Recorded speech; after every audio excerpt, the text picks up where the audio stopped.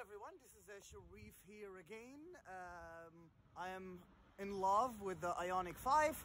I work with Hyundai again. I might have a little bias toward Hyundais, but I like to talk facts, and today is gonna be the part 2 of my video on the simple review on the Ioniq 5. I'm trying to, learn as I go here. So some of the things, the car, like the interior, some of the buttons are new to me. So like I said, I'm learning on the go, but I also have done some research on them. And I would recommend everyone to do the research and due diligence. But it's always nice to work with someone who, you and them are in the same page. So I'm in the EVs and I love them. I think they're definitely the future. Okay. So just over the Ioniq 5 here, I have the preferred model. Okay, and I'll talk about the trim levels inside while I'm taking you out for a quick test drive. So what I'm looking at here is the rear wheel drive Ioniq 5, and this one is the you can get the Range Plus, or you can get the normal range, the standard range. In order to get of course the Range Plus, if you need all-wheel drive, then you have to get the Range Plus, right? Because it's a dual motor, right? So you need, for dual motor, for all-wheel drive, you need to have dual motor, right? A single motor is going to be on the rear wheel drive. And like I said, so yeah, so basically what I'm doing here, I'm taking it off the charger. So obviously when the car is locked, you can't take the charger out for safety reasons. I unlock it and then I can safely take the charger out. This is the level 2, okay? Like I said, the vehicle comes with a level 120 volt emergency charger, and obviously this is your level 3, right? Plug here, right? That's your level 3 here, okay? All right, so perfect. So I'm putting this back to where it was, and I'm pushing the fancy button to close the door. I'm returning the level 2 charger. This is a level 2 charger down at the dealership here at Hyundai down in Halifax, Nova Scotia. Of course, basically your level 2 charger, this is something we can talk about as well when you install it at home. We can talk about level of charging. We can talk about the actual charger itself, the physical part, level 2 installation at home. And I have people I can get you in touch that can do an installation at home for your level 2 wireless. For your level 2 charging, I believe there is a portable and a non-portable one. I have to double check. But basically, with the Kona EV, you were able to get a portable or a non-portable or wired one. So I gotta double check. So just putting the phone here. So basically that way you guys are kind of able to follow me while I'm on a test drive and kind of see, what I'm seeing here. Okay. So basically, just be patient here with me. Be patient with me, and we'll go on the test drive. Hello everyone, I'm back. Okay, so like I mentioned, in the Ioniq 5, when I close the door, there's always a specific spot where you close the door from. With the new Ioniq 5, basically you can put your fingers anywhere and then you can shut the door from there, okay? So we'll put the seat belts on, and we'll take you wonderful people on the test drive in the 2022 Ioniq 5. So once you get in, Sherif, how do you feel? Well, I feel it's spacious. I can see the end of the hood. Like, I mean, it's good visibility. I don't see blind spots, right? I think the way things are positioned here, it's good for visibility for sure. A huge glass, right? The dash is laid out in a way that everything's accessible, right? So you can access your buttons here for your climate control, your push button, your gear, right? For, shifting gears, the cup holder, so you're enjoying your nice coffee on a road trip. It's easy to access it. The armrest, you know what I mean? So I believe everything is positioned in a way that it's handy, right? All right. let's go on a test drive. Okay, so, well, first of all, that's the transmission here. So I'm just switching it down to reverse, and then like you see your backup camera, you know, you have two way of doing it. This is from the top, and basically this is the normal setup, and it's the vertical, you know, the line for the camera. Towing capacity, guys, like there hasn't been official information yet on the towing and installing a hitch, because I know someone asked about installing a hitch on Ioniq 5. I believe this is still under the research and development. I could be wrong.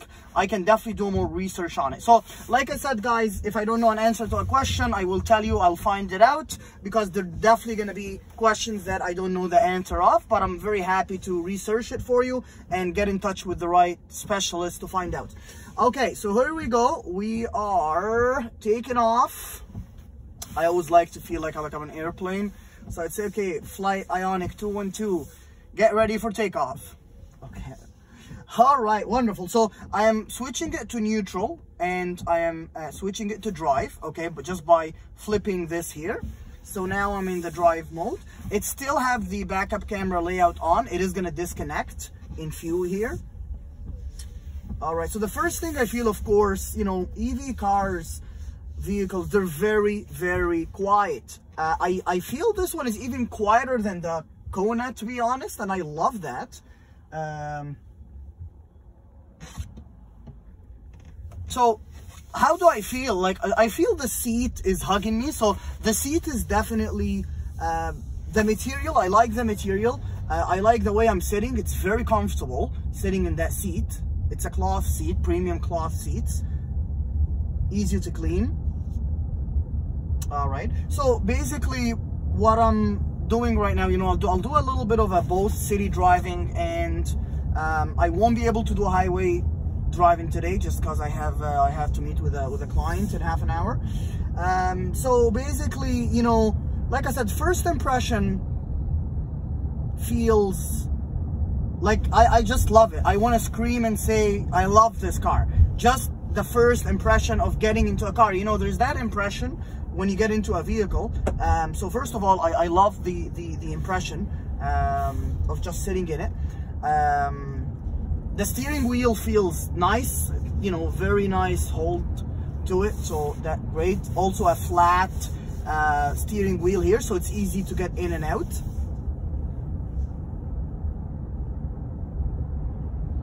With the road noise, I definitely a better road noise cancellation. So it's, the cabin is more silent compared to the Kona EV for sure. The Kona EV is still a great EV vehicles for different needs, right? Different clients. This is more of a, like I said, big crossover. Some consider it as a big crossover. So it's definitely, you know, it got huge size, have the flat floor. The center console, actually, you can move that, but this is only in the Ultimate model, right? Which is the preferred long-range all-wheel drive with the Ultimate package. So the Ultimate is just a package. The trim level is the preferred. So I'm sliding between the cars here. Taking a right sign. One thing I noticed that's nice, the rear cross sensor. So while I was going right, it switched red. So it showed me a red warning on the screen that, you know, someone is in my blind spot, right? So there are sensors in the back and on the preferred model. So like I said, I'm in the preferred model right now. I know different countries have different trims. I know in Australia, there's only two. My brother lived there, and there's only two trim levels.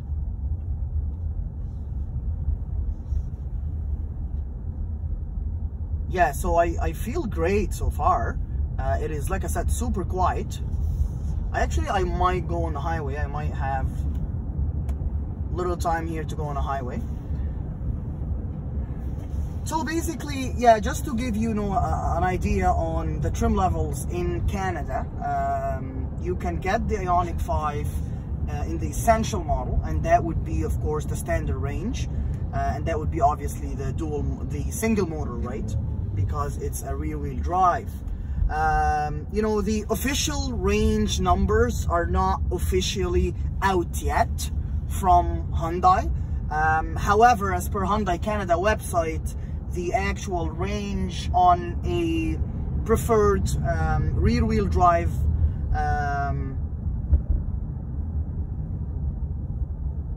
with the Range Plus is up to from 480 to 490, but I always like to say, you know, because the official numbers are not out yet, so I would say anywhere between 400 to 480, right? I mean, definitely depends, you know, on the weather condition too. We live in Canada here, so you know, half of the year is winter, or over half of the year is winter, right? 7 months are winter. And our winter is very tough too, right? So basically, to heat up, in order for the battery to heat up, that definitely requires energy, and that energy consume your range, right? Obviously, when you have your heated seats, when you have your climate control, like I noticed that in the climate control, if I go up in the climate control, so require more heat, it literally, your range will change, right? So the less your climate temperature, so if you're in 18 degrees compared to 24, for every 1 degree, literally, that you lose 1 range, right? You lose 1 range for every degree higher, like more heat, right?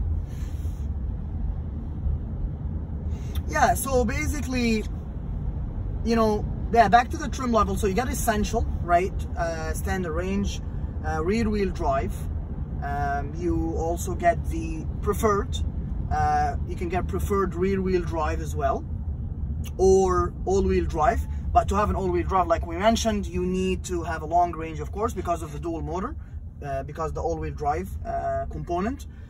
You can get a preferred with a long range, of course, which is we call the Range Plus. And you can get a preferred rear-wheel drive, and you can get a preferred long range, of course, all-wheel drive with the ultimate package, right? So definitely lots to choose from, right? Which is, I love it. You know, there are 5 options to choose from, different trim levels and different features, and I'll make another video on details on, you know, what are the trim levels and the features, right? Thoroughly. Every feature. This is just an overall of a, you know, a first drive. So the blind spot monitoring is going red right now because obviously someone is in my blind spot. All right, that was smooth. The steering wheel, you'll notice, so what I notice right now is the steering mode is the steering is a little bit stiff, and that probably because the vehicle is in the sport mode. So when you're in the sport mode, no, you know what, I might be lying. I don't think I'm in the sport mode. Now I'm in the sport mode. So what happened, number one, your range go lower.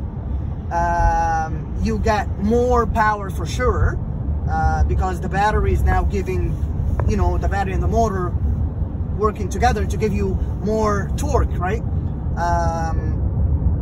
And basically the short range would have the, you know, the standard range, it would have the 58 kilowatt battery versus the 77 kilowatt battery. The 77 kilowatt battery will give you 320 horsepower compared to 250 on the 55 kilowatt battery. So I'm on the sport mode right now, and like I said, I love the blind spot being on, of course, and the sensors in the back, and it shows me here that, you know, someone is coming this way. So on the screen itself is showing me as well. You know, every time you see this lane changes green, that means the vehicle is adjusting itself, and it tells me keep my hands on the steering wheel. You know, I would always recommend everyone to have their hand on the steering wheel. I'm just testing the system, and, you know, I wouldn't recommend you do that. But basically, as long as it's green, that means the sensors here are reading the lines, right? That's exactly what's going on right now. The sensors are reading the lines. And also with the the highway driving assist, what I've noticed as well, see, there are people literally who are giving me thumbs up in the Hyundai Santa Fe. I think that Ioniq 5 is iconic. I think the styling is beautiful, and I think it's very, like, you know, everyone is looking at me here. There's another guy in this truck is looking at me, and I think this car is definitely an eye catcher. I would love to own one day. I gotta talk to my dealership about that. Yeah, so like I said, you know, back to the driving, smart driving assist, the highway smart driving assist. It is also in the Ioniq 5. It is not just that the radars are looking at both lanes. It's also anticipating what the vehicle in front of you will does, and that works with the adaptive cruise control and lane assist, right? It even tells me that the maximum speed right now is 100, and I'm going 98 kilometers right now. But that's the reason why I'm on the sport mode, all of that, right? I'm still on the sport mode. I'm not touching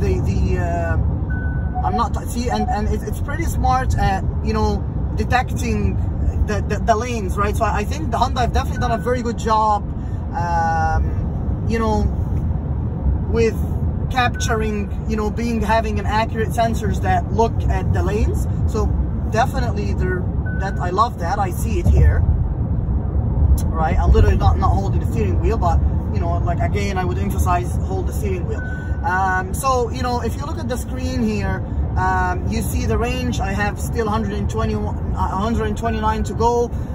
If I shut off, it tells me that if I shut off my climate control, basically it will give me more range, right?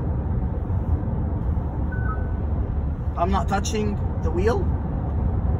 So if I go to winter mode, it is on winter mode right now, right? And that definitely eats a lot of the range, but, you know, because it's winter mode, so that makes sense. Literally everyone is looking at me, guys, while driving this car. People are saying, what the heck is that? You definitely feel very special in that vehicle, right? Every time, like I said, that green is on, that means the car is on the lane change, lane keep assist is engaged, right? So one another thing I want to mention is if you see here, there's something called level 3, right, on the left side, okay? And the level 3, that's basically for the pedals, your regenerative braking, right? So basically, you know, on the right side, if I put my fingers on the right here, I'm gonna start to go back to the dealership here.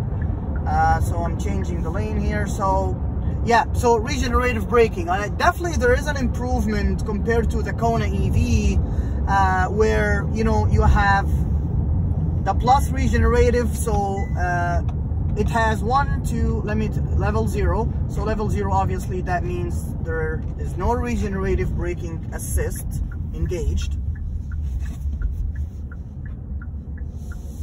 Okay. So on the left handle, it goes up a level. So that means that it's telling the vehicle to slow down. That's what the regenerative braking is doing here without me touching the brakes. Like I said, that's definitely going to save you money on the costs of replacing your pads and rotors.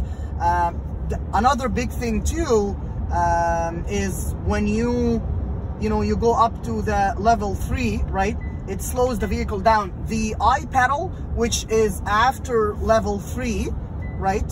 When you push the left pedal to the I pedal, it literally almost brakes for you. Like, it brakes for you. Like, I don't need to touch the brake. You see how the speed is going down? So that's definitely something Hyundai have improved absolutely on the regenerative braking, and I think it's very smart. And the big thing too that I've done some research on is that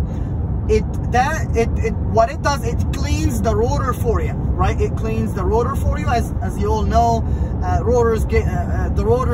brake rotors tend to get more rusty with an EV vehicle because they're not utilized, right?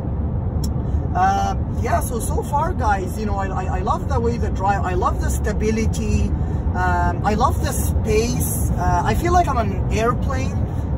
really, like the space, the feeling, you know, sitting higher on the ground as well. That's the vibe that I'm getting. So I'm definitely getting the good vibe here, right? So I am still on the sport mode, right? So obviously this vehicle has the eco mode, and so it took me down to 131. So now I have more range, obviously, but basically it's going to be a little more sluggish on the eco mode because basically it's not utilizing the full power. And then your normal mode, and then you're probably wondering, so what's here on the screen here? What you see is your regenerative braking, right? No, I don't want to say a command right now. Your regenerative braking, so every time, so I'll put it back to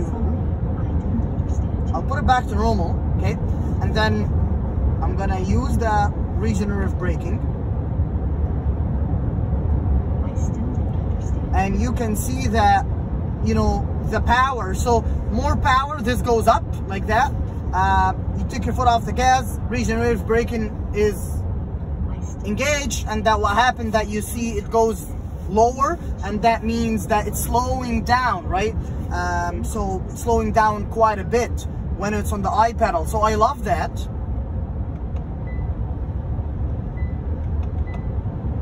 It tells me 4 Celsius outside. Like I said, the drive feels phenomenal, like phenomenal.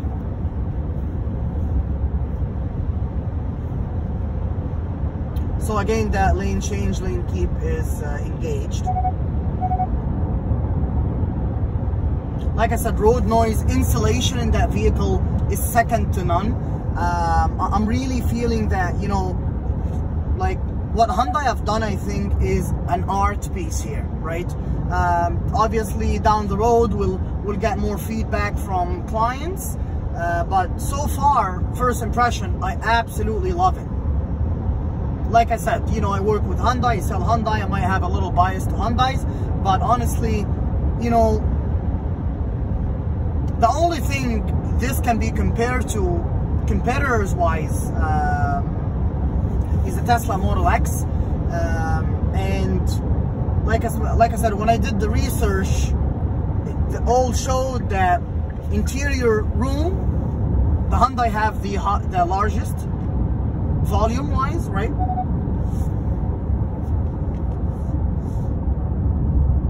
It feels very solid. Even when I took some bumps right now, it feels pretty solid. So I know that they've improved the suspension as well.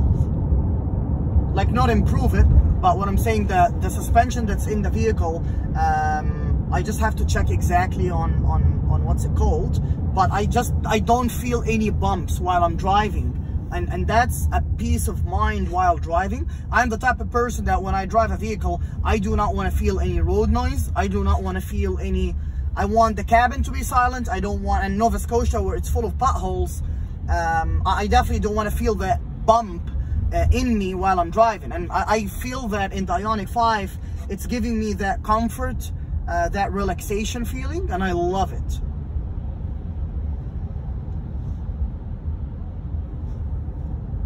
Like I said, everyone around me is looking, is like, what is this? Like, what is he driving here? You know what I mean? And like I said, hands down to what Hyundai have done: design, styling, efficiency, technology. And you know what they've decided, I noticed, is that you have less buttons right now. There's a lot of stuff that you can do from the screen. The screen is, you know, it's intuitive. There's not a lot really that complicated. Your salesperson, your consultant should go through the options here with you. I don't think you'll have any issues getting used to the setup. They're pretty standard.